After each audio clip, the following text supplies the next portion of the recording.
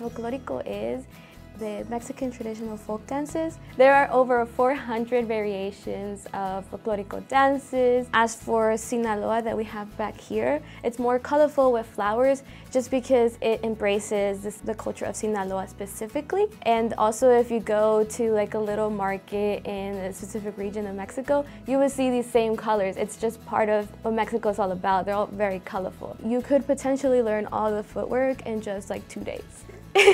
And then it's all about muscle memory, and from there like it will repeat. It's just about combinations afterwards. But our newest members, they literally learned everything in 2 days. We were like, wow. What enticed me to join Folklorico was honestly just trying to get closer to my roots and to my traditions. People just make me feel like I'm at home. At first, I couldn't even do the basic step of doing doubles, which is literally just tapping your feet twice on the ground, because I didn't have enough rhythm and stamina for it yet.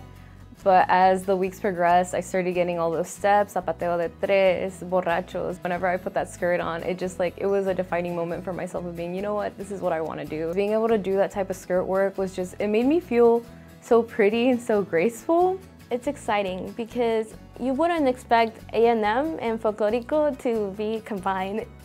Being an Aggie is about continuing traditions, honoring them overall, and we're doing that for Mexico in itself, and that goes hand in hand with the Aggie value. As we're on our way to become a more Hispanic campus, I think it's very important for us to hold those traditions of Hispanic culture like Folklorico close to Texas A&M.